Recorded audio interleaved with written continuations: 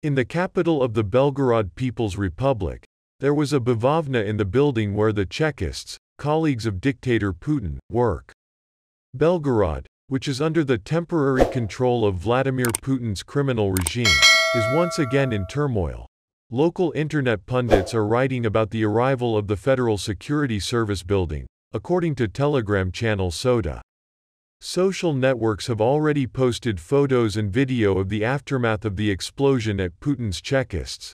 You can see black smoke streaming over the capital of the BNR. In Belgorod, there is an arrival on the FSB building, the users of the network reported.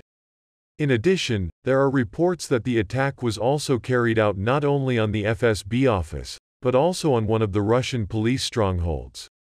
It is also known that Belgorod's central street was blocked after the explosion.